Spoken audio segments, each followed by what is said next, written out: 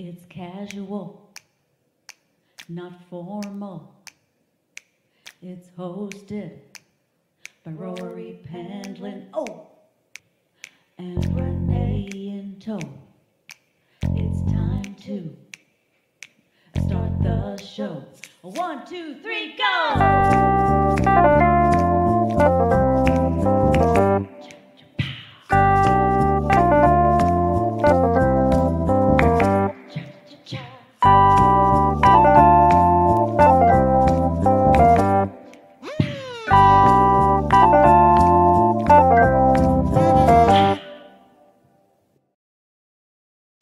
Hello, welcome to season 3 of It's Casual. We're back.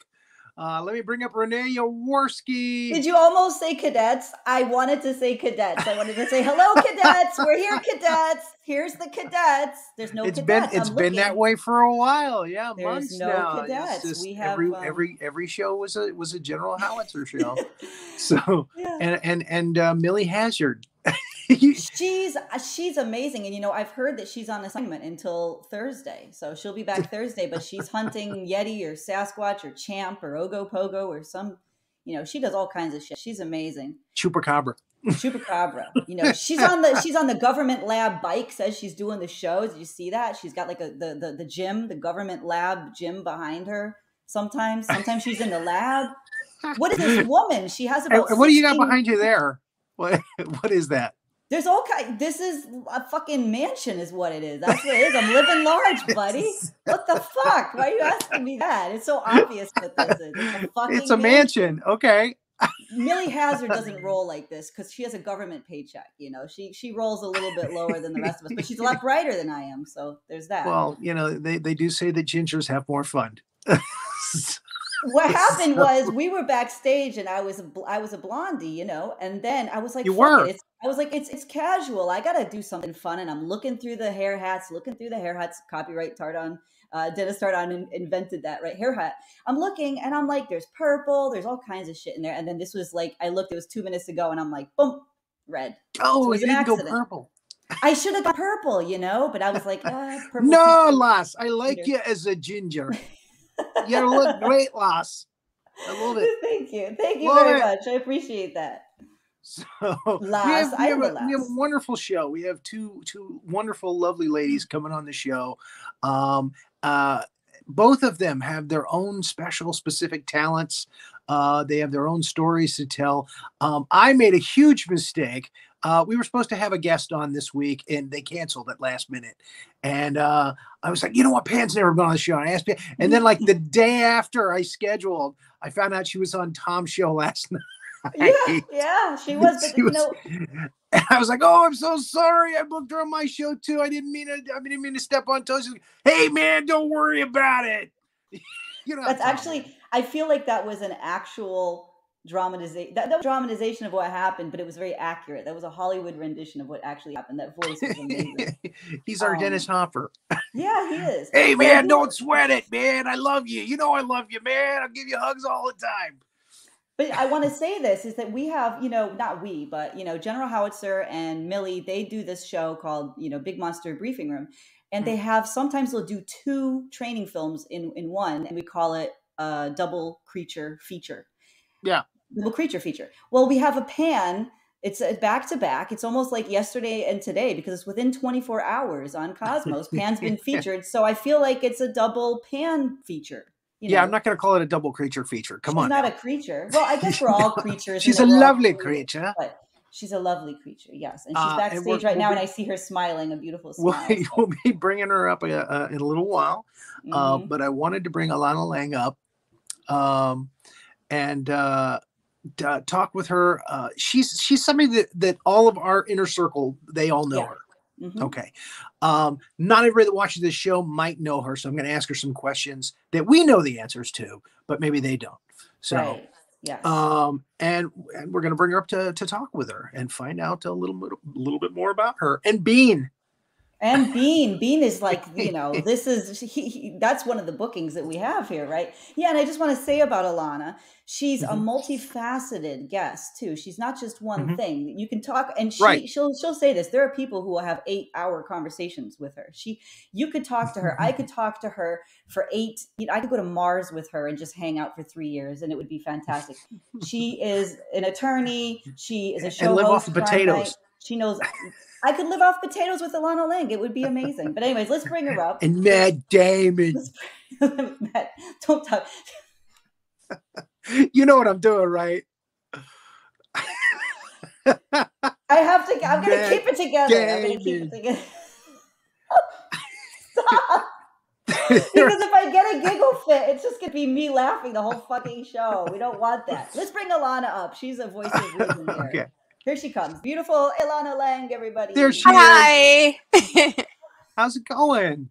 Great. Thank you so much for having me here. This is wonderful. Absolutely our pleasure. Again, we were trying to bring new people onto the show for this season. I'll be bringing some older folks back too, you know, but Bean is there with you. I saw him just before we started the show. So Bean just fell asleep. He was so excited about being on the show. And then she was so excited and she was jumping up and down, and then she just went to sleep. But that's okay, because, you know, she has a lot of jobs too. We both are very, very multi-talented people. I want to go back. Thank you, by the way. Yeah, I want to go back. Yeah, you we did some promo pictures for the posters for the show, and she was in them. I had a couple of pictures that had Bean in them. You have to have Bean in them. So can I just say one thing about her? I want to give her some credit because she's my service dog, and you can tell by my beautiful face today that I have a chronic illness. And so Bean has actually been there with me through everything. And so, you know, there's probably, if I'm in a picture, Bean's probably in a picture. So. Well, and again, you know, everybody knows the situation with my daughter and the depression. Now she has an emotional support cat. So yeah, that's wonderful. Animals do bring cheer into our life. You know, they're they amazing. become our family members, and again, they help. Some of them are service animals, like you said. They help us. So that's a wonderful thing, and that kind of ties into something else that you're into. I was going to say earlier, let's go back and talk about. You are a legal expert, am I right? Well, I mean, I'm an attorney, so I wouldn't say across the board. But I have some areas that I do specialize in. But right, yes, and that's what I was going to ask you.Uld you tell us those areas, what you specialize in? So I was a criminal in criminal law for almost a decade, and that was my primary area of focus. And then I started to get sick.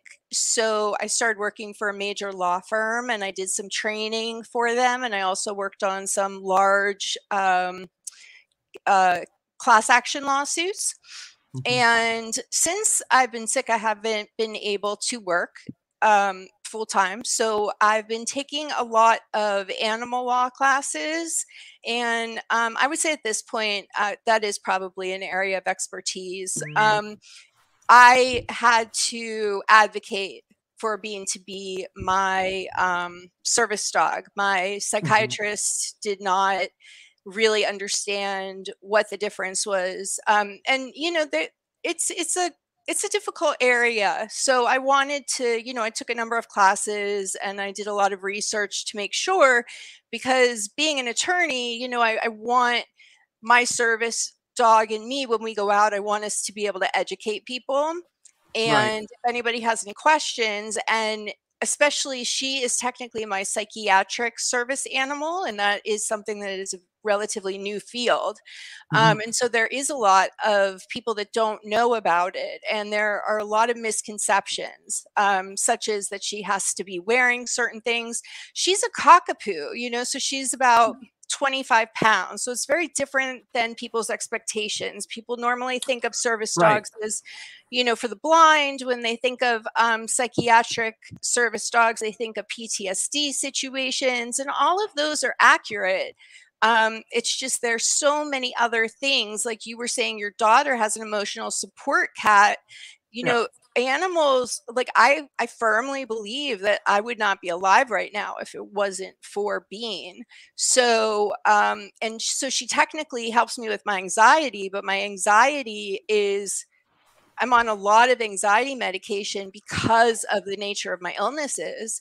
And I really, I mean,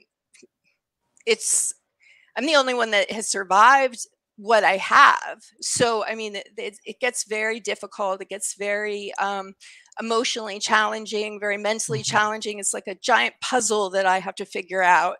And I have my husband who works as in a troubleshooter capacity for a major company. And so he helps me a lot. But honestly, I don't think that I'd be able to do this without her.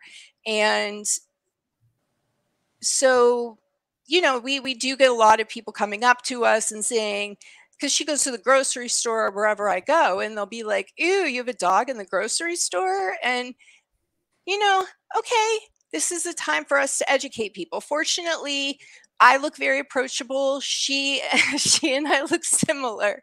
So we both look, I always say we kind of look like strawberry shortcake dolls. If people remember, they were like these little dolls and they had a pet that they came with. That's what we look like. The pet. So, and in the movie 101 Dalmatians, they have the scene where he's watching the people with the dogs and they all look like the dogs when they're going by. They all look the same. Yeah. So we're really approachable. So it's a really, good. It's good for me to know as much as I can, because since we are so approachable, people coming up to us, we can talk about it. People want to pet her all the time. And, we have to explain, like she looks at me and she sits and she knows she's not allowed to be pet in that capacity because she has to take care of me.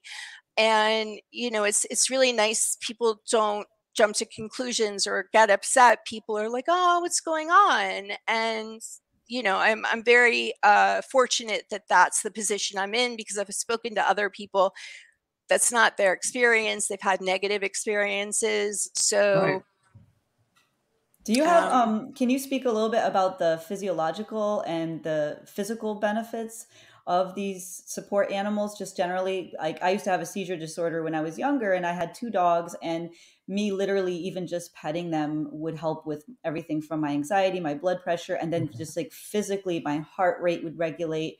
My brain just seemed to work better, and I got better rest. So there's even a physiological benefit, right? Not just an emotional benefit. So it would literally be like you were saying, I could talk for 8 hours. Like, it would be a whole series for 8 hours. This is what you advocate. This is what you champion. You champion people who have service animals, and this is what I wanted you to talk about. Yeah, at first. And I love this. I love this opportunity to discuss this because this is not something. I mean, I'm not going to ask somebody, "Can I be on your show and talk about being sick?" And so I love that I have the opportunity to do that. So thank you both so much. So I'm going to pinpoint the area of what Bean does for me so that we can not make this be an 8-hour session. So the reason why Bean is technically my psychiatric service animal, and I use the word service animal because dogs and horses are the only animals under the Americans with Disabilities Act that are allowed to be service animals. They are able to do certain things, like Bean has to go everywhere with me, and she is allowed to go everywhere with me, which is why sometimes people will come up and say, you can't have your dog in here. And, yes, I can have my dog every single place, because pretty much what's happening, I think that the easiest way to explain it is that I'm a puzzle and there are pieces missing from my puzzle. And Bean has those pieces. She's learned in her training, both from me and we had a private trainer, and then we also worked with Animal Friends of Pittsburgh. She learned how to be those puzzle pieces that then make me able to do what I would be able to do if I wasn't ill. I do have general anxiety disorder. So the reason why she started being my service animal is because please, if there's any questions or whatever, please stop me. I have something called trichotillomania. And what that means is you pull out your hair. So for me, probably based on what's the reason why I have it, a lot of people have it for different reasons. I actually have it. Mine stems from a physical problem, which is my illness. So some people, it's an emotional or a mental compulsion. For me, it's slightly different, but I will sit there and I will take tweezers, and I have, this is a little difficult to talk about, but I have tools and I pull hair out of my legs. And so what she's supposed to do is that this releases, for me personally, it releases endorphins to manage my pain, because the pain is overwhelming with my chronic illnesses. And so she comes in the room when I'm doing this, and she will actually just lay down. And if I can keep it under control, because I have talked to hospice and they have said that this is called grounding. So for me personally, it's something that is not self-harming. It's something that is helping me cope. The endorphins actually are helping me cope with the pain. But sometimes when I do it, it leads to panic attacks. So she will gauge what my anxiety level is. And she'll get, if I'm doing okay, then she'll leave the room, because usually this happens in the middle of the night. She'll leave the room and she'll go to sleep. And she'll ask me, make sure it's okay. And I'll say, I'm in a good place. And then she'll do that. But she'll come back if I need her. But if she senses that it's going to lead to, that my anxiety is increasing, she will actually move closer and closer to me. She's been trained to bring a toy to distract me. She'll actually even take my hand and grab it if she has to. So she's helping me emotionally, because she's keeping me from having a panic attack. Before I was diagnosed extremely late. And so I didn't know why I was doing it. And I actually thought I was self-harming. So I'm not having as many panic attacks now that I understand it. But in the beginning, I was getting panic attacks on a very regular basis from this.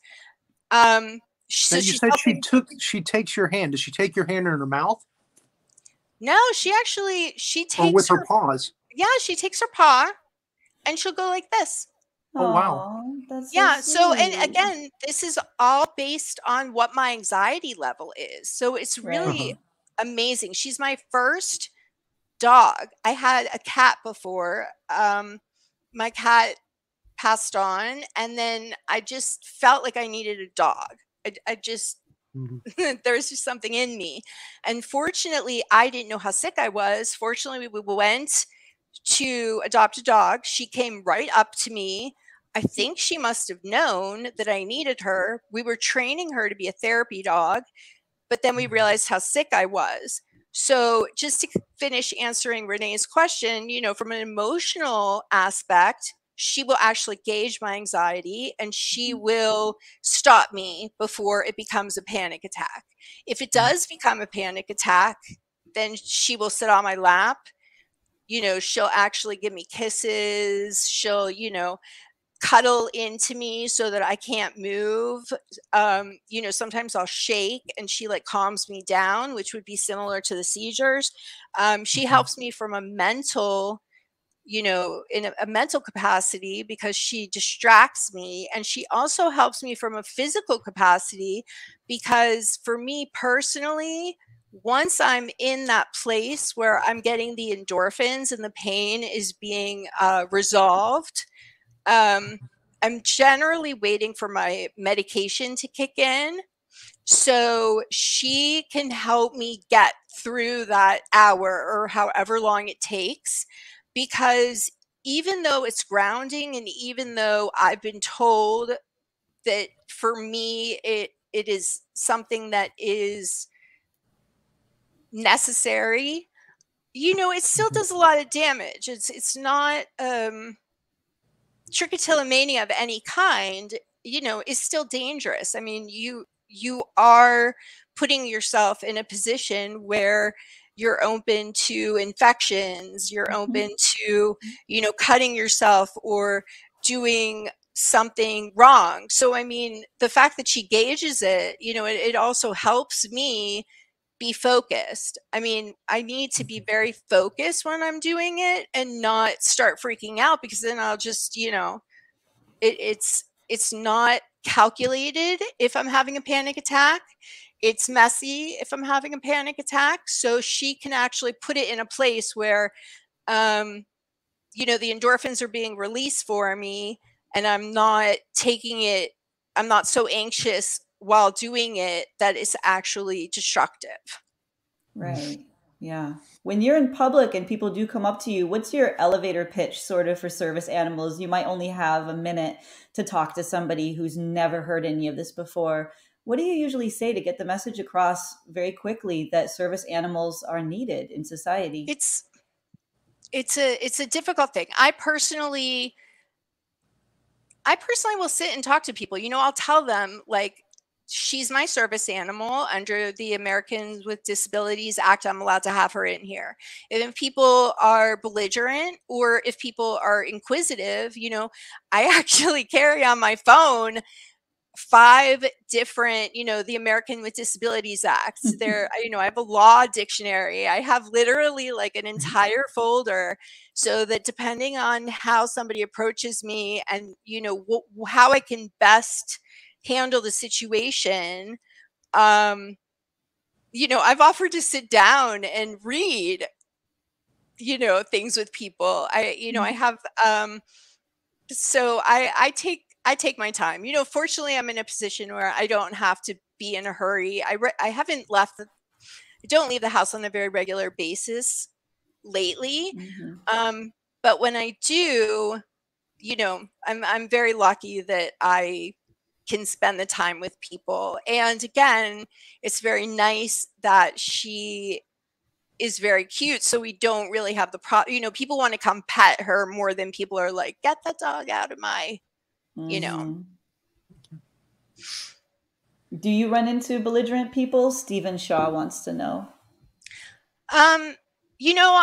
Yes, because people want to know, why can you bring your dog and I can't? So that for me personally is belligerent. But I do know people who have had, because they don't look like a strawberry shortcake set, people come to us and they're like, oh, how cute, let's go talk to them. But I do know people who don't have that, facade, who, people will yell and scream at them. I did have one woman come up to me. I was having lunch with my mom and my sister at Panera a couple years ago.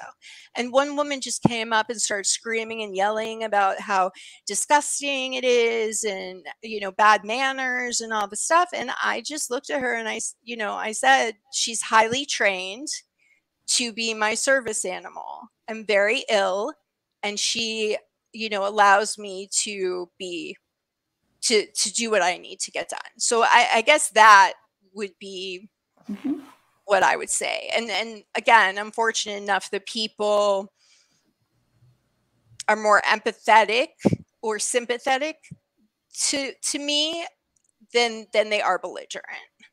Okay. Yeah. And just one more question. Greg Gannon wanted to know, he said there's a fuzzy area between service animal and emotional support animal, and he feels like folks get confused. So can you clarify maybe the difference? Yeah. Absolutely. And that's very, very true. So especially because Bean is my psychiatric service animal, it does get difficult for people to be able to understand what the differences are.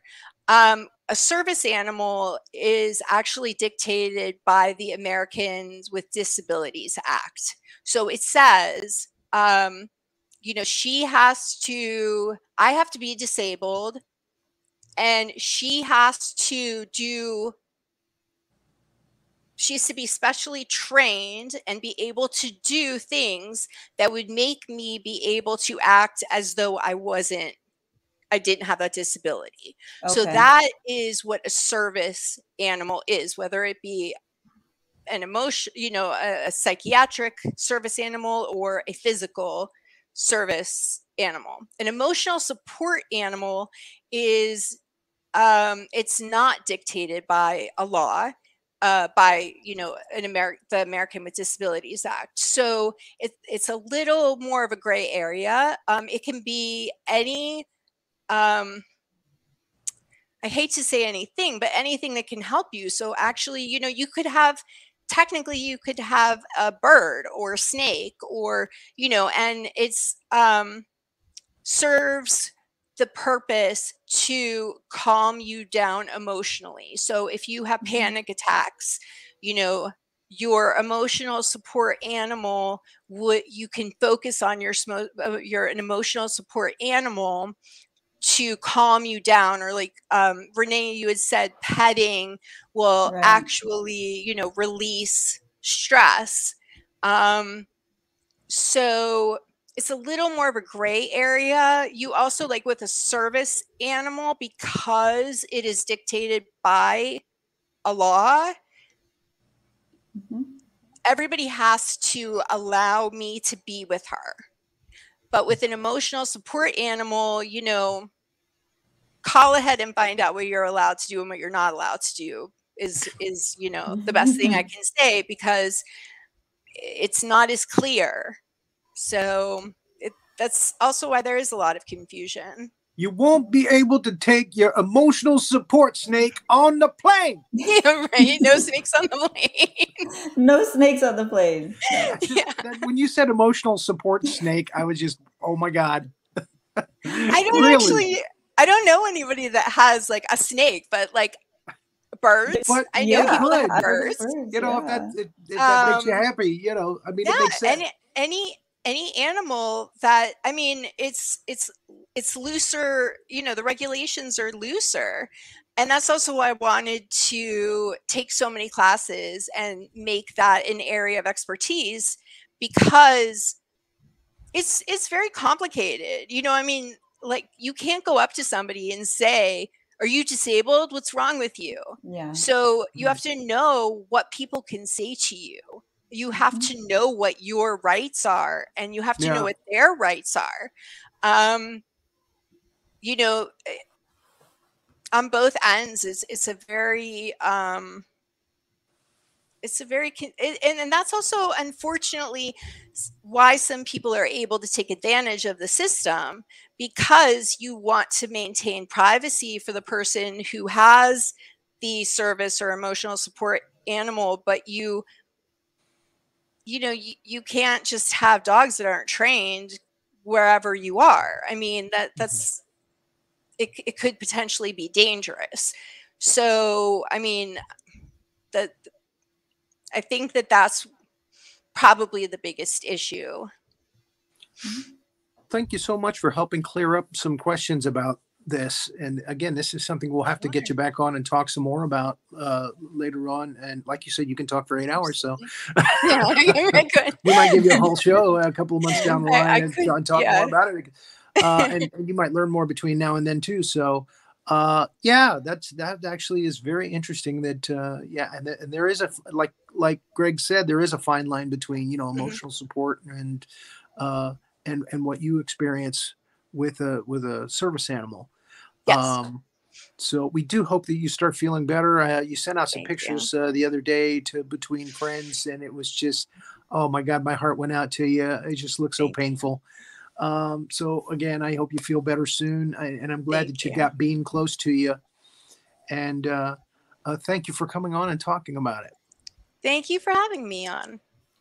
Yeah, and there's so much more to say too. That's the thing. I mean, we could just be here forever. So I know we haven't even talked about Crime Night. We haven't talked about Crime That's Night. right. Let's do a very quick let's talk about that real quick. Crime Night, real quick. Yeah. Well, real quick. Crime Night, unfortunately, I just want to say I'm so excited that there's so many people that love it. You know, having been in criminal law for so long, I grew up, I always loved is kind of a strange word, but I have an intense interest in psychology and crime and what makes people do what they do in that area.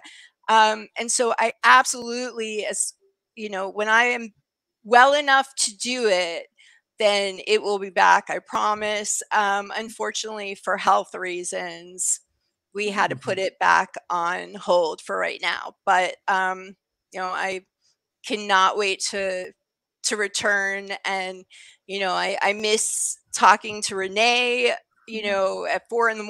about it. And there's so many great topics, by the way. I knew she was up at 4 a.m. There's so many great topics that she has planned. She's actually been developing all the future ones you're going to see. So I don't want to tell them, but I will say that people are going to be very excited by the future. We do. We have a schedule. So even though the schedule is not able to be in the works right now, I mean, we have episodes laid out. I'd say we probably have like 7 that we've done some preliminary work for. So I can't say, my body's dictating to me what I do, but it will definitely be back.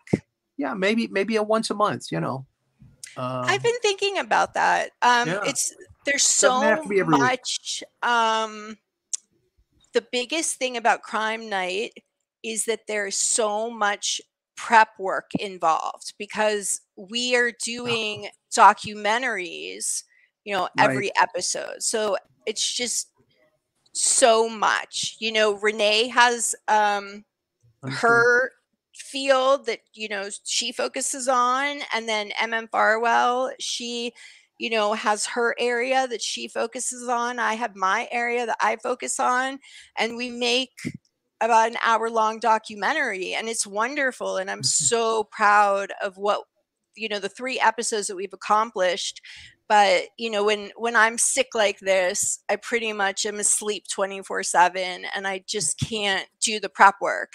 But yeah, every one of them that went out there was so polished. There were hours and hours of pre-production, hours and hours of research.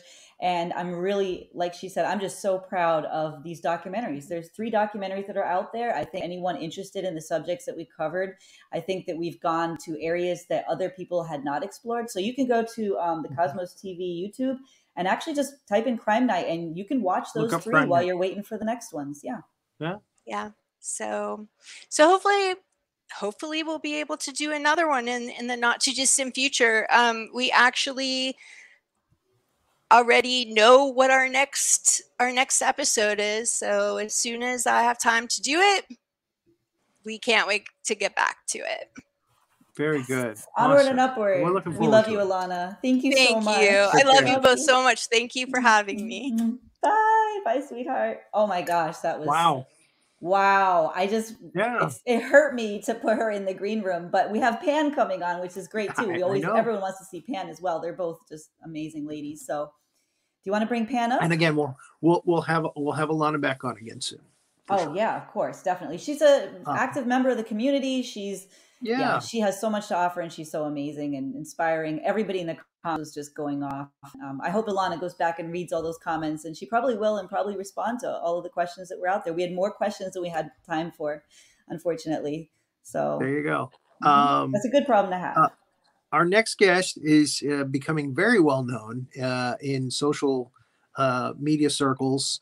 I met her last year around Thanksgiving. We did a show together, her show.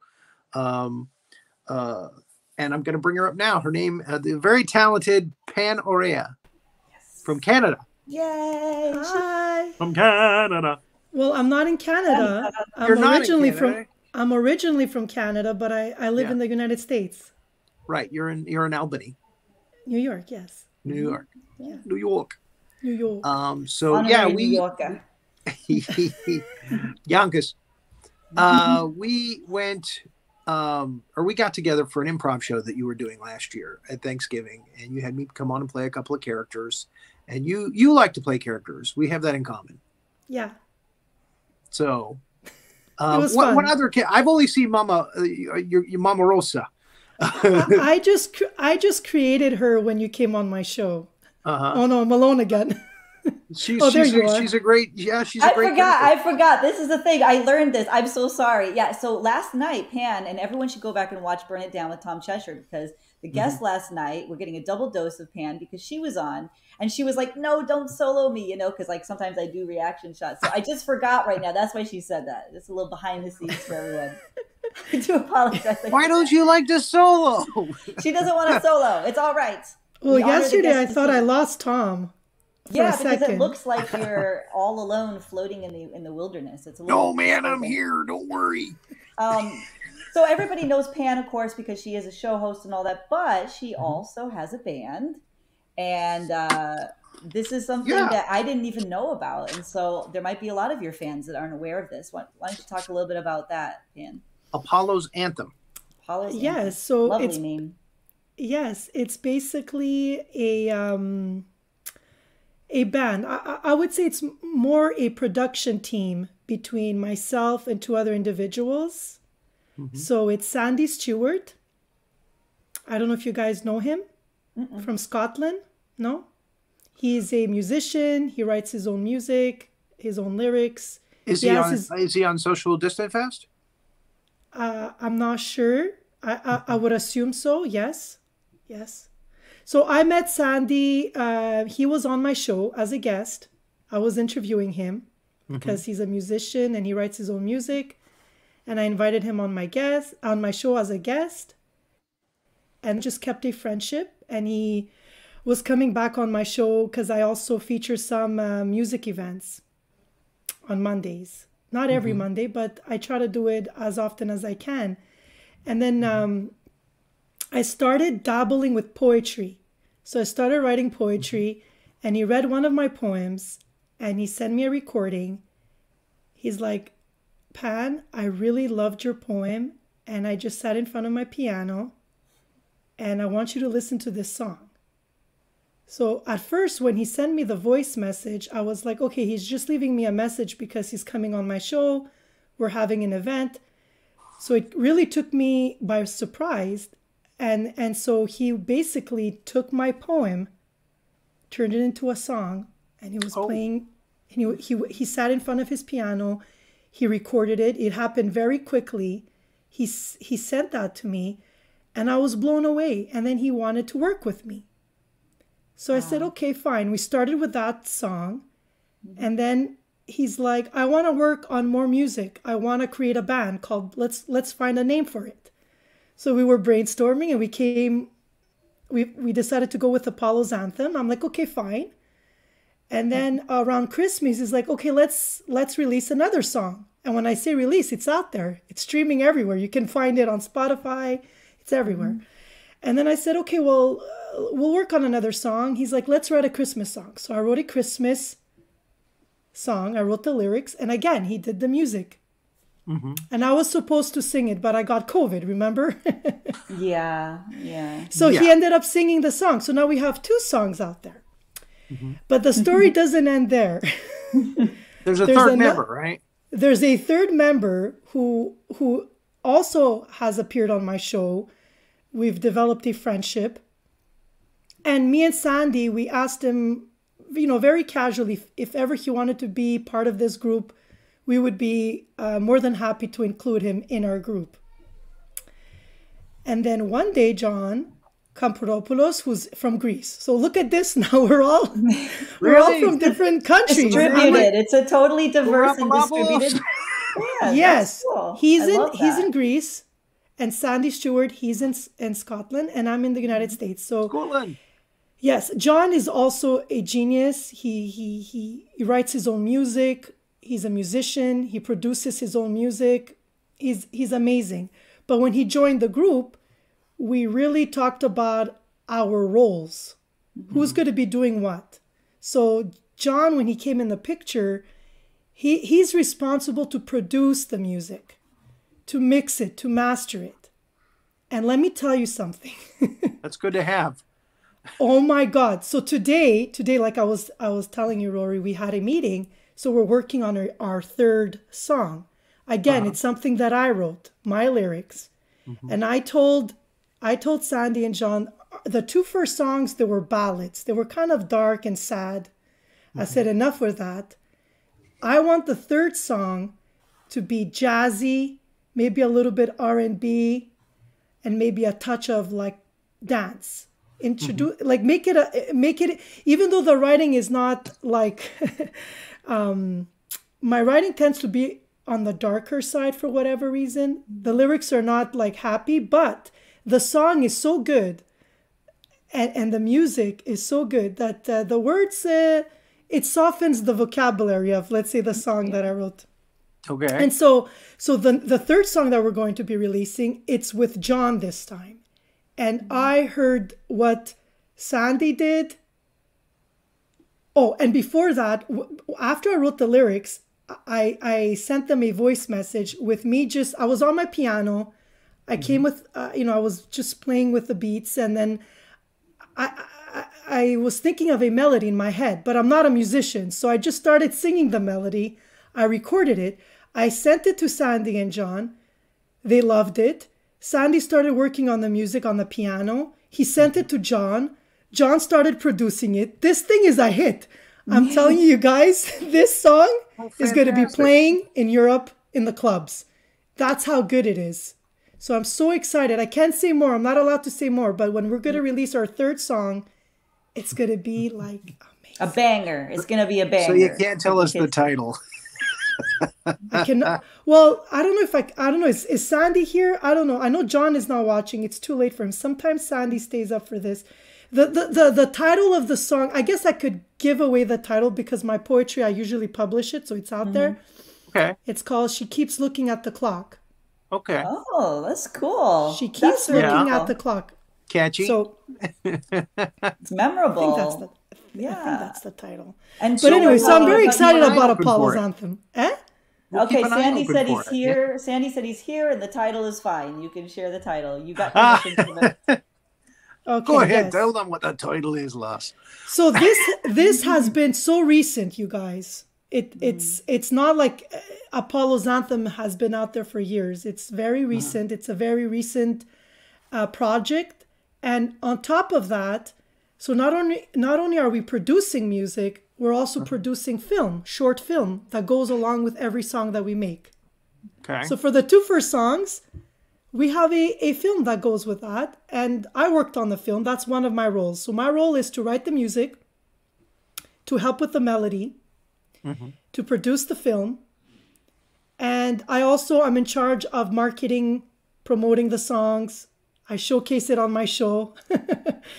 And that's my role. And then, Sandy, helps also with the lyrics. He does the music and John's and he does the vocals too. Although I will be doing the vocals. That's the goal, to get me to do the vocals. And Sandy will obviously continue to do the vocals. And John is primarily his role is to produce, mix and master the songs and perhaps come in with some vocals as well, because he's also an amazing singer. They are both singers and musicians. Everybody gets to sing a song here and there, Yeah. So I would love to hear John sing. Sandy has already, the two first songs that we released, it's his vocals. So yeah, we're all helping out. And it's exciting. It's a very exciting time for all of us, especially for me. Because sounds like you'll have a whole CD together soon. Yes, that's the goal. To upload singles, and then when we get enough singles, who knows? Maybe we can have an album. Have a whole record. It seems like this, I should have said album. The global pandemic was so awful, but it changed everyone's lives in different ways. Some were good and some were bad. How did that change you? You're now collaborating with people all over the globe, right? You have this show. It's a lot of virtual life, but the networking is just totally different now. How did your life get impacted? Well, during COVID, I wasn't really involved in social media because I was homeschooling my daughter. So I wasn't part of the big boom that happened. I was just very busy at home, working from home and helping out my kids. Well, my little one wasn't in school yet, but still, I was a full-time mom working and homeschooling my daughter. When they went back to school, I felt very lonely because I was so used to having them home 24 hours a day. I mean, it was crazy for me because there was points that I was like losing it, because it's like, when you're with your kids 24 hours a day, plus you're homeschooling them, and I had my work and I had my house. And so, but then when they left, they went to school, I was like completely alone at home. Even though I was busy, I was alone. So I decided to go on Facebook and just listen to people who perform live. So I would do my work and also go on Facebook and say, oh, I would get a notification, so-and-so is live, and I would just follow people. And they were with me while I was doing my work. I didn't feel like I was alone because I work from home. Okay, I'm an accountant. And I started following people. And I was like, Where did that begin? I mean, which channel did you start out with? Was it Come On to My House? No, I think it was karaoke. The karaoke. Quarantine karaoke. UK. Then I made some friendships, and then people started inviting me in all the groups. And I would engage with the performers. I would say, oh, wow, that's amazing. I love your voice. And that's how it started. And I had like maybe 200 friends, 300 friends, because my Facebook was new, I opened it just for that purpose, to make new friends in this type of environment. And so then after, I had the idea to start my own show. In just May like that. Of last year, yeah. 9 months ago, yeah. Yeah. So how did that come about? I mean, what happened? What snapped you to say, you know what? I'm going to do my own show. Okay, so it was January. It was like the New Year's. And I remember telling my husband, I want to start my own show online. I think I could do it. And then he's like, well, what are you going to do online? I mean, first of all, you have no experience. And how are you going to just start your show and get people to come on your show? I said, those are good. Those are valid questions, I'm going to figure it out. And he's like, well, why do you want to do this? I'm like, because I spent so much time getting to know all these artists, and I have all these questions. And I would like to create something where I can have a conversation with them. And it's not just in the comments, because sometimes my comments, they wouldn't see them. And I've always wanted to do this. I've always wanted to start either a blog or do something in this, something similar to this. I never imagined it to be exactly like this. I thought it would be in a smaller scale. But then when the idea came to me, it just grew very rapidly. So I started inviting people, and people wanted to come on my show, and then boom, boom, boom, it just grew. And then from the group, I've turned it into something more. It's no longer a group. It has become an actual show where I have a YouTube channel, I have my own page. And On the Mic is your channel, isn't it? Yes. Yeah. The live show Up Close on the Mic is something that I created. Yes. So, I mean, you've got like all kinds of performers now on your channel. Rebecca comes to mind right away. Yes, Rebecca was one of the people that I used to follow, and I was amazed by her, and I did invite her on my show too. Yeah. And again, I didn't realize that channel was your channel until just now.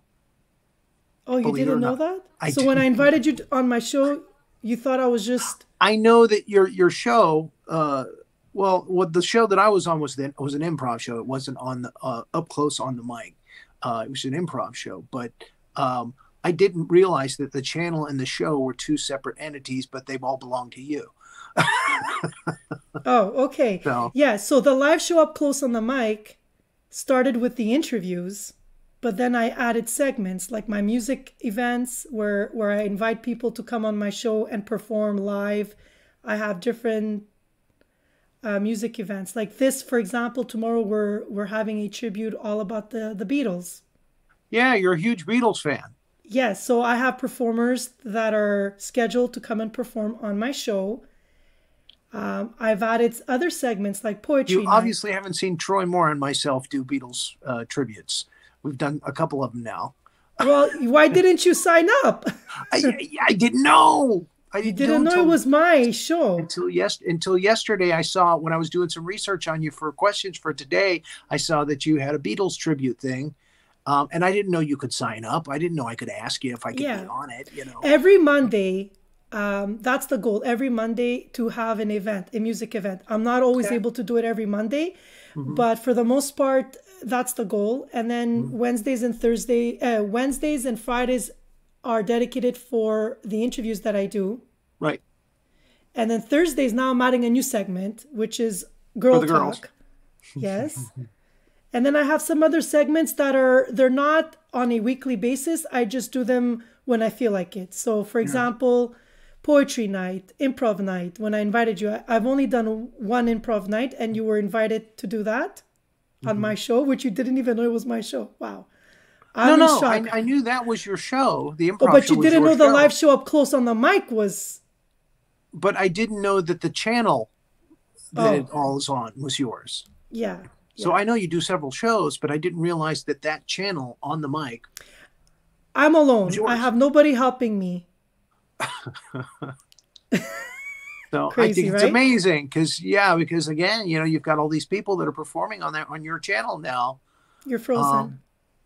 Did I freeze? Oh my gosh, did I freeze? Yeah. Oh, you're back now. Sorry. I had a problem earlier with my phone. I went out. It kicked me out, and I had to come back in. The live show up close on the mic is I do everything on that show.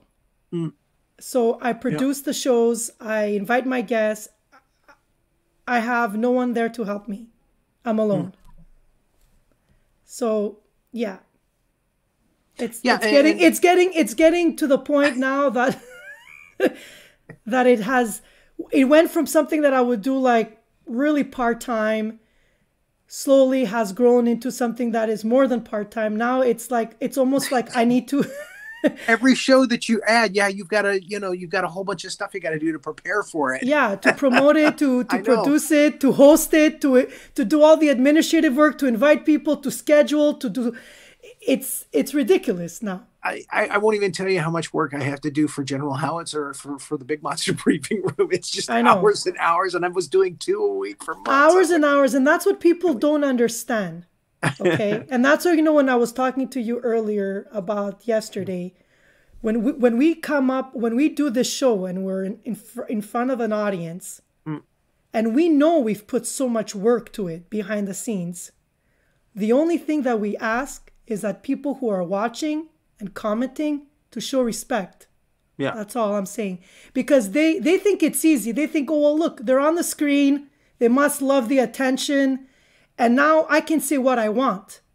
No. Because when you see people in front of a computer like this, they've put hours and hours of hard work. Right. Show respect. Say, you know what? I'm gonna come on the show. I'm gonna show respect, and I'm gonna say thank you for entertaining me for I don't know how many minutes you were on, and show gratitude. And if you don't like the show, get out. Don't watch it. And I'm being serious right now because I'm very emotional right now. People need to realize and respect the people who put the time to do the show behind the scenes, like Renee, the host, the producers, and all this. Guys, I'm being serious now. Yeah. It is a lot of work. And again, I hate to say this, but we live in a time now when a lot of people are kind of like jaded and they're kind of like trolls. And I do the man with 1,000 voices on TikTok, and every now and again I'll get somebody who goes, "Oh, you suck." They'll give me some kind of comment that not even close, dude. But wait a minute, hold on a sec. If it's somebody that doesn't know you and just happened to come across your episode, and let's say that person doesn't like what you're doing and said that negative comment and left or whatever. But when it's part of the community, because the live show up close on the mic, what you guys don't understand, I'm building a community where musicians, artists, performers can network, find each other. For example, what I was just describing earlier with Apollo's Anthem, I met these two individuals through my show in my group, because that's the whole point. I encourage people to collaborate, to co-write music together. Yeah. If you're a musician, but you can't write music and you know somebody who could write good lyrics, contact that person, or vice versa. If you're a good writer, you write poetry or lyrics, but you're not a musician, go in my group. Find those artists. I'm building a group where people support each other, help each other out, and they have good intentions. If somebody does not have good intentions, they're out of my group. That's why my group is private. Now, the live show up close on the mic, the actual show, that's my show. I invite my guests, or if they want to come on my show, I say yes or no. And then we work together and we talk about how to promote their music. My goal is to promote them. Yeah. They come on my show so they can talk about their music. Right. You know, it's to highlight the artist, but they're part of the group, the community that I've built. And so for people to come and watch the show with the intention of hurting me or my guest, I have zero tolerance. You don't like my show? Don't watch my show. The reason why, too, is like what I always say is that there's sort of an entitlement, but our presence and our time these are fungible goods. We're never going to get our time back. And we're not getting compensated. And we're not even getting compensated by that person. We don't work for that person. That person is not working on. Well, we don't work for that specific person. Even if we're getting compensated by someone else, we're not getting compensated by that person. They're not our boss, right? No. And we only have so many minutes in the day. And unfortunately, like what you said, I'm always trying to facilitate collaboration too. We need people. But exactly. Our presence is a privilege, not a right. It is a privilege to be here and work with somebody. And if you cannot appreciate that, then you have to go on because your way. there's the whole entertainment. We bring entertainment. People watch and they get entertained, and then they can move on to some other form of entertainment, whatever they decide to go watch online or television. There's or whatever. Infinite possibilities for them. If they so, choose for example, if you're annoyed. So if there's all these options out there, watch Pedro and you don't like what you're watching, get out. Yeah, that's what I'm saying. And I'm being cruel right now because I'm still steaming from yesterday. You cannot watch a show and just say whatever you feel like saying in your comments because you're in your home and you think you have that privilege. You don't. And if you don't like what you're watching, there's thousands of other shows that you can go watch. Go find something else. Show respect. Encourage the people who are doing this they're not even getting compensated. And what we're doing right now is helping a community. We want to lift people up. We want to support other artists. And if you can't do that, then don't be part of this group. Go somewhere else. See, this is something I talk about all the time. That's how I feel. And I'm mad now. You see, this is important, you know? It is important. And she's riled up, folks. She's riled up. Yeah. I think about this too. Let me say this, though. I talk about this all the time, too, because what I want to know is, do you think, and there's no right answer here. I don't know. Do you think that some of this is that the buffer of social media and the virtual lifestyle means that people can be overly rude and not understand? Like, would they come up to us in the grocery store and talk like that? Would they to us if we were on a theater stage? Would they? I'm confused because it seems like there's a lot of animosity and people are very blunt and rude in a way that I don't remember like in physical life. So I'm not sure if maybe people. No, they would never say that in your face. They would never say that in your face. Are you kidding me? I don't know. I'm seeing videos on social media showing people just being extremely rude and obnoxious out in public. It's so difficult to do what we're doing, to get the courage to sit in front of your computer and talk to people, to interview them and show respect to your guest and want to make them look good and shine. And then you go and you look at the comments and boof, there's somebody there like destroying the whole mood. Yeah, zero tolerance for that. Yeah. They want the attention for themselves because they're not going through the work to get on stage and to do all of this work that we're doing, right? So to them, this it's just like doing comedy and you get a heckler and then the heckler will come up after the show, go, "Hey, I helped you out on stage there, didn't I?" Yeah.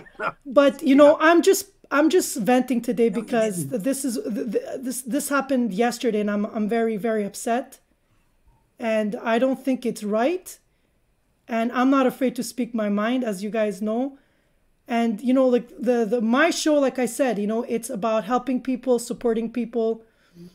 And it's a choice. You don't want to be there, don't be on my show, don't watch my show, leave my group. It's as simple as that. Because I put so much hard work and time to create something, to grow a community. Yeah, again, who needs that negativity? You know? Yeah. And then, you know, it's like, whatever, you know, like, just move on. Go do something else if you're not happy with the show. Yeah. Troy's watching. It is the attention and the jealousy too. And I think that, you know, it's almost like an assassin can't be as big as the person they assassinate. So they want their name in the history books. And the only thing that they can think of doing is assassinating someone. We have other assassinators too, right? Assassins. Yeah. There are people who, they're not on screen, they get jealous, they get bored, and they just feel like, you know what, if I start some shit, suddenly now all of these people are going to be paying attention to me. They don't want to go and do the work. They want to actually stand up here and put yourself out here and being vulnerable. Like, that's a very vulnerable position. Yeah, that's the thing. You're nervous, you're vulnerable, you're trying to do an interview with someone, or you're being interviewed. And so it's more like, how dare you? You know, how dare you? And so that's why, you know, I have so much respect for you guys, you know, Cosmos and other people who do the same type of entertainment, for example, which is online. Because yes, there's a lot of pressure to do a good job, and you know, there's certain things you need to do, so you know, but think about like the moment that you're in front of the camera. Anything could happen live, right? Like anything could go wrong. Like, look at me now. I'm probably going to regret all this. I'm probably going to say, what did I just say? But you know what? This is how I feel right now. And so let the whole world hear me. What, you know, it is what it is. This is live. This is how I feel, you know, and now this is the truth. It's coming out. Yeah. And maybe I'll regret it. But that's when you go live. That's what happens when you live stream. Anything could happen. So that's for why people like it. They tune in because for the veracity. Yes, because it's real. Yes. It's authentic. It's authentic. And when I do my show, I'm calm. I'm calm and I keep it together. Today I'm a guest, so I can say what I want. Today I can when vent. I'm on somebody else's show, look out. Well, when I'm on somebody else's show. But there's also a bit of I'm glad you got to vent a little bit. That's kind of cool. Because there's a misogynistic angle here too. I think women do get the brunt of it. The way we look, it's scrutinized. Our attitude. If we, like, she had to apologize. She felt this societal need right now to apologize for having emotions, when I don't see men feeling like they have to do that. But I do that too. If I start to feel angry, I immediately apologize. It's like, I gotta, you know, and I just want to say, look, if somebody is doing something that is offensive, it's okay to feel that anger and to talk about it. I don't know why that's, you know, but as a woman, I feel like we get brought back a little bit, and it's just, this makes good TV. It makes good TV, and it's more interesting. Rory's laughing. Rory's like, I love this. This is great, Tan. Keep it up. Yes. And we got her to crack. We got her to crack. She's always like calm. She is pissed together. Off. This is great. She's always professional. She always looks like she's together. I'm a human. I have emotions. And when I do my show, yes, I keep it together because that's my responsibility. I have to keep it together. I have to be professional. I have to make my guests feel comfortable. I'm doing a show. It's important. But what people don't realize is that I'm human, and we are all human, and what we're doing takes a lot of guts. So show respect when you come and watch our show. Say nice things. And if you have nothing nice to say, go do something else. That's it. That's it. There you go. We need to have that as the mission statement for all of our different communities. I think we do. I think that that's the thing. Is it now you're gonna see all my viewers? I'm losing viewers now. Boom, boom, no, boom. Do you think I care? No, I don't. For speaking your mind, I don't care. You cut out those bad apples, man. You got good programming. You want the right viewers. It's not about quantity. It's quality. You need the right people to be around you, and the right people, and collaborate with the right people. There's 8 billion people on the fucking planet, is my attitude. So I'm not going to spend time with people who are not worth my time. You know, it's not worth it. Same here. see Elana backstage. Can we bring Elana? Are you ready to come back on? Yes, Rocky's coming out. Do you see Rocky now? This is Rocky. Yeah. Ilana, do you want to come back on? You're gonna eat if you're ready to come back thunder, on. and you're gonna. Okay, she's ready to come back on. I gotta be Mickey now. You know, my whole theme this year is to be like Rocky, meaning if I get punched, I'm gonna get up. So people who are gonna be rude with me or my guests, the people that I actually take the time to invite on my show, if you hurt any of my guests, you're gone. You're out of my group and you're out of my show, and I never want to see you again, because my guests are my family. They come on my show, I treat them like royalty. I treat them like my family. If you come on my show and you do all this, you're like a disturber, you're out. Rocky says out. That's you know, Pan, you said that tomorrow. I'm sorry. You said that you were going to lose viewers out of this. Well, those aren't the viewers that you want anyway. I mean, no. I want us to lose those viewers. So you go. To protect our own sanity and surrender. Yeah, none of us want those viewers. No, we don't want those viewers. There's a reason why they're popping off like that, and they might be hurting in their own life, and I feel bad about that, but it's not our place to, get involved with that. It's just gone, Yeah. Whoever we want, we're not hurting them. Riling us up is not going to solve your problems, you know? Yeah, I'm done. I feel good now. I'm very happy to and I did it, you see? I did it on live streaming on Cosmos. You see? Lift it off your shoulders. So I've been doing this for 9 months. I never cracked. Now you see I cracked. No, I would not say the crack. Now, I wanted to say that earlier, and I want Elana also to weigh in on this. When you said earlier, like usually you keep it together and all that, and I'm like, why is it that we can't be keeping it together while being authentic in the fact that we feel offended? No, I mean, I'm keeping it together so I can have control of my show, the way it goes from start to finish. So and it's all about my guest. So I can't start venting when I have a guest on. Well, I want to make I want to make my show fun and pleasant. So when they come on my show, we can have a good time. They're going to want to come back. They can say, oh, I've been to Pan's show and it was amazing. And they can share the stream. They can share my YouTube episode with their fans. And so, it's about always keeping it positive and encouraging everyone in the community. And that's the whole message. Today is different. Today is about the people who do the complete opposite, who think they can get away with it, but they will not get away with it anymore, because on my show, they're gone.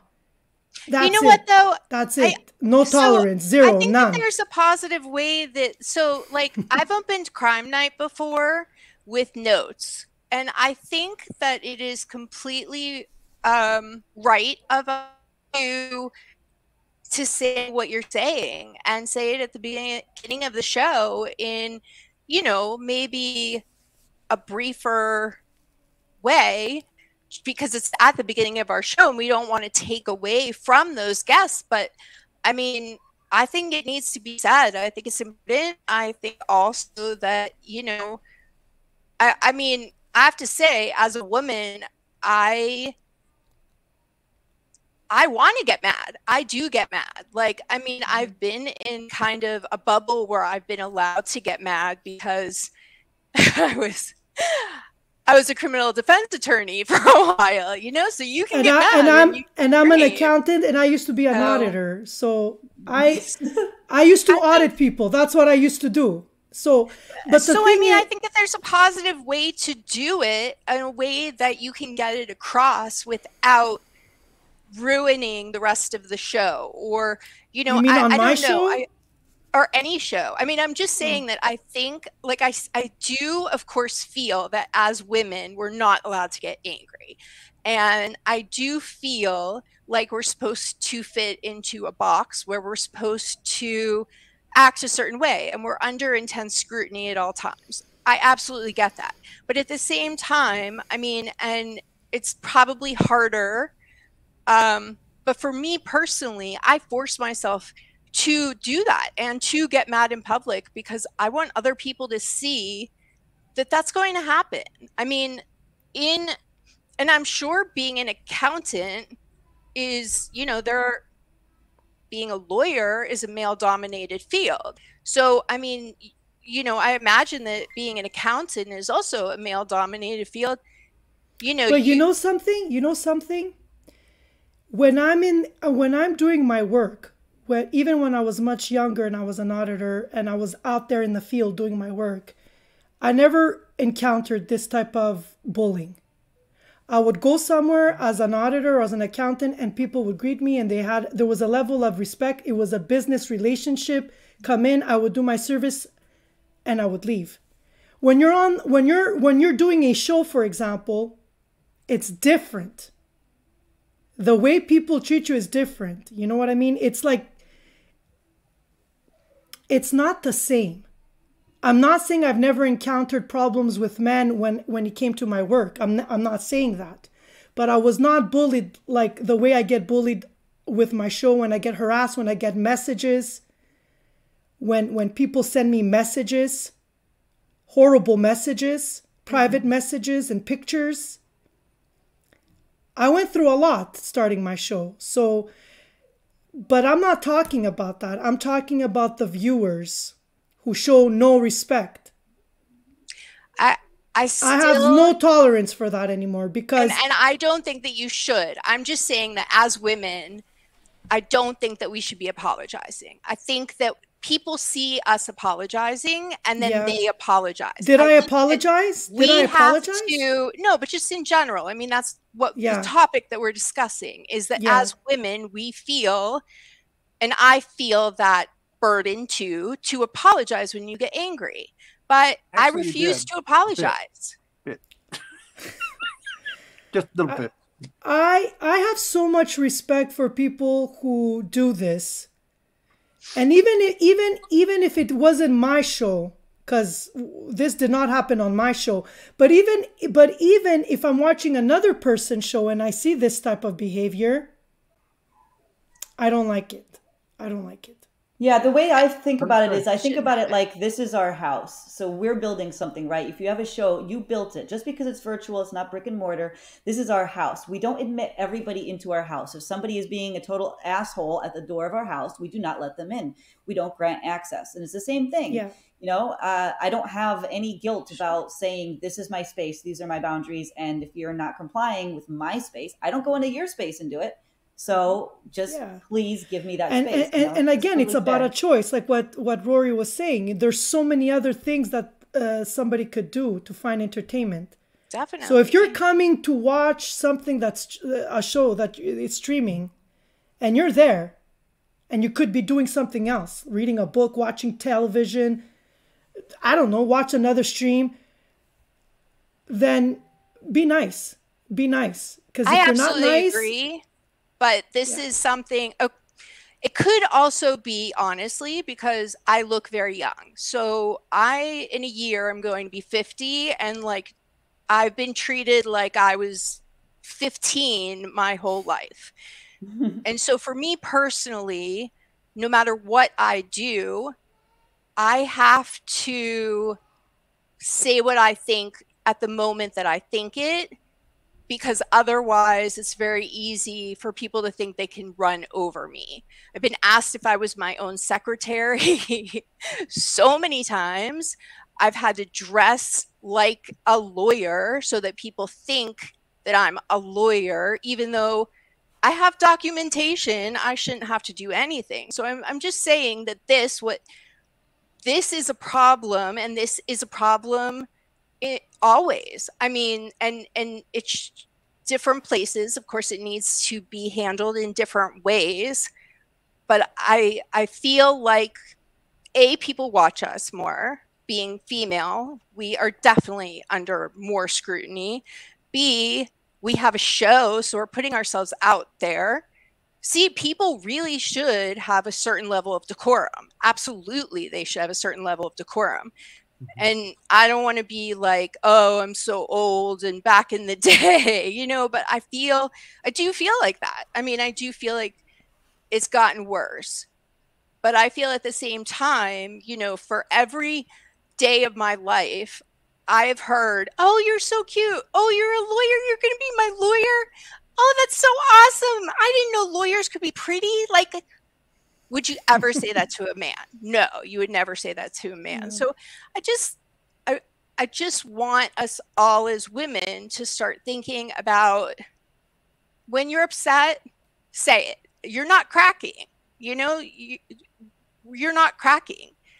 You have a feeling. You know, if a guy said what you said, it would be fine. Nobody would be like, oh, that person cracked under the pressure and they're so mad and they're venting. Like, you're not venting. You're not cracking. You know, somebody did something that was not appropriate to hurt you and to hurt, you know, somebody who show you were on. And I just like to make a habit in my own life. I can play devil's advocate. Sorry to interrupt. I can play devil's advocate and say, maybe that person was tired. Maybe that person was under the influence. Whatever the case may be. Ultimately, it doesn't matter. Respect. It doesn't matter, because, like we just talked about earlier, there's so much work that we put in to create a show, so people could come and watch for those 30 minutes or an hour or even whatever. That's time away from my life. I have a family. I have kids. I have a husband. I could be spending my time with my kids. Like yesterday, I could have been helping my daughter with her music, which I ended up doing after the show, helping her with her piano lessons, because she had a lesson today and she had to prepare her songs. And I did that after the show. So I'm taking away time from my family, my husband, my kids, to appear on somebody else's show because I was invited and I wanted to be on my best and make the person feel good too, and vice versa. And then I don't care where your mindset is. If you know you're watching the show and these two people are meeting for the first time and it's an interview, you show respect and you don't cross the line. Because if you do, you're out.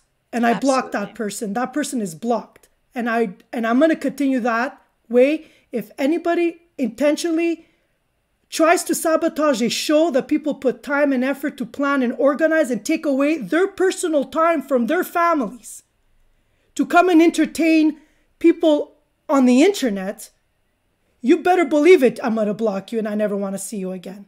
Never. Never. And people need, that's how I feel. Unfortunately, people need to be told to be respectful. And it's not,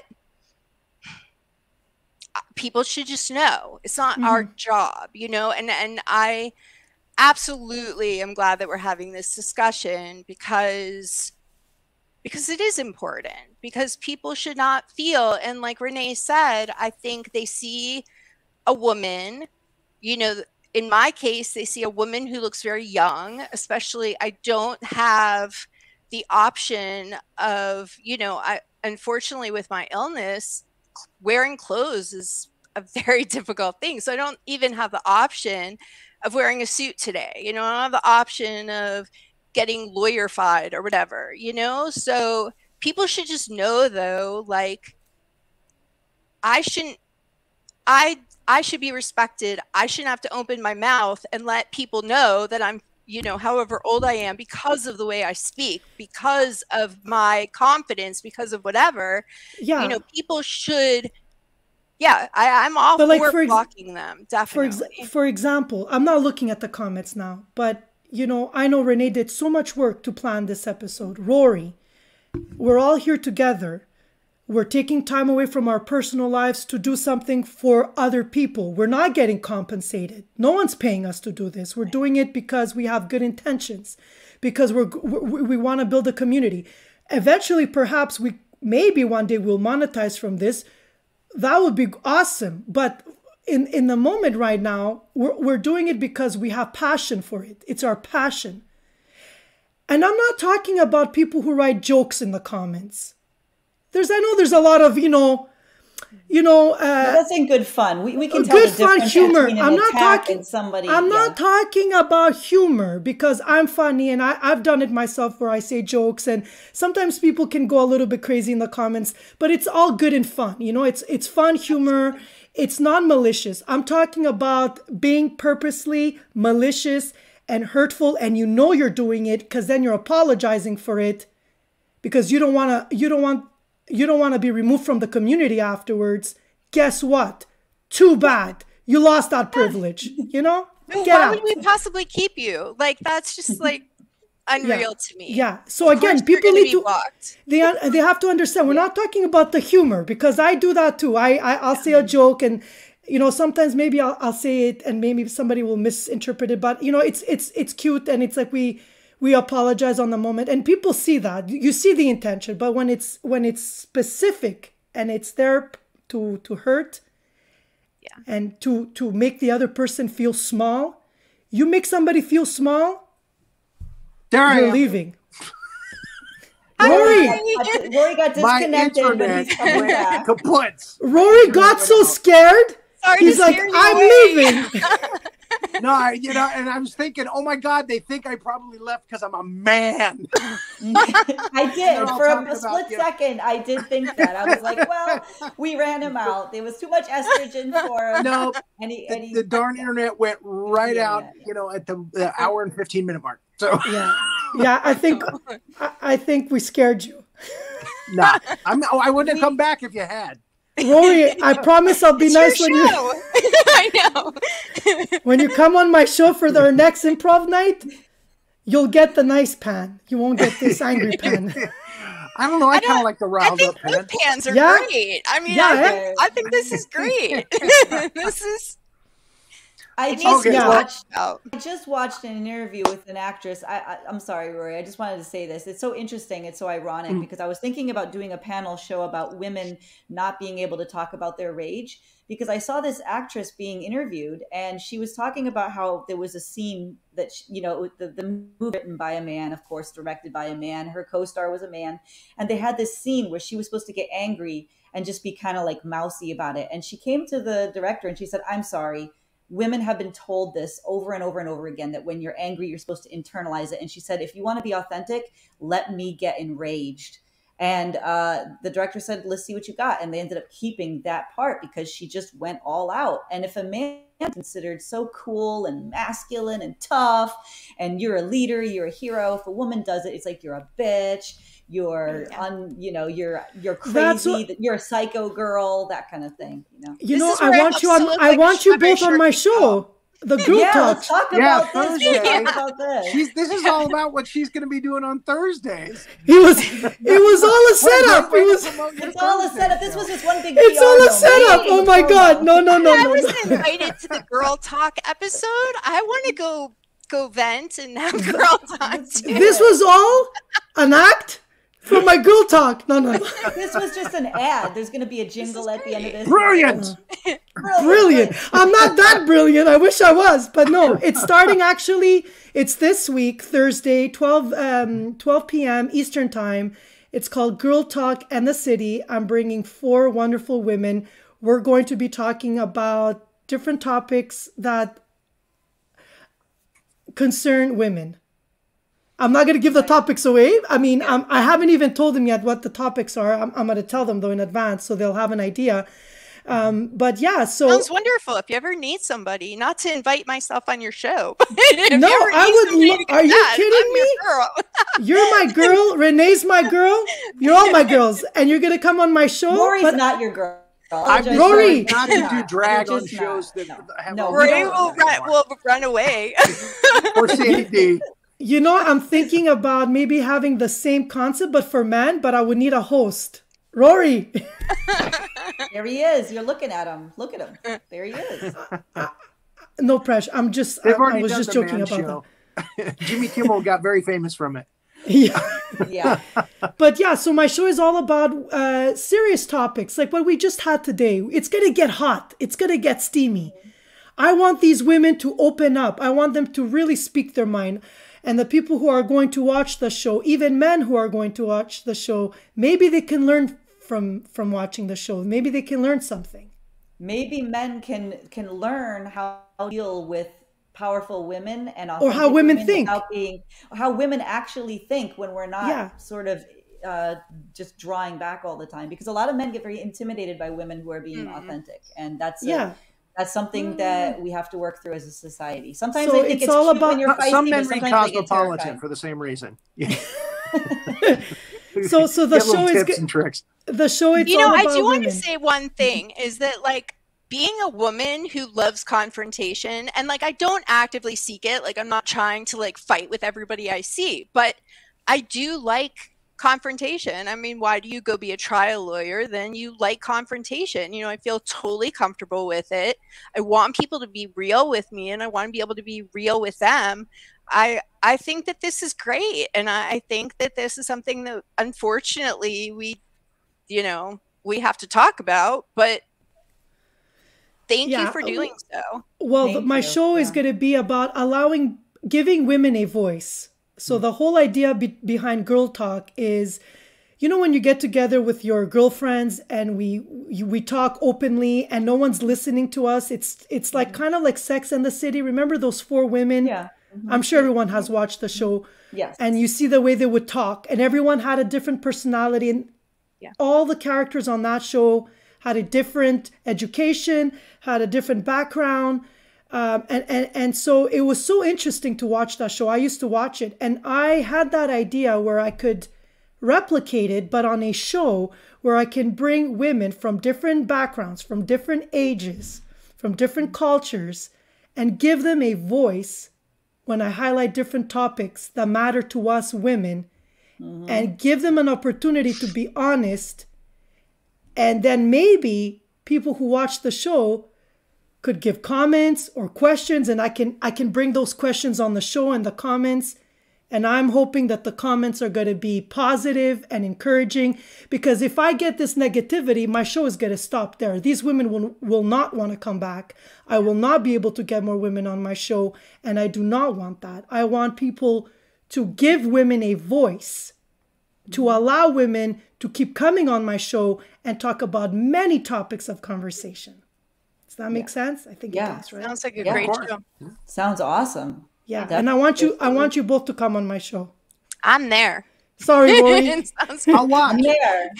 I will. I'll watch. Rory will be in the audience.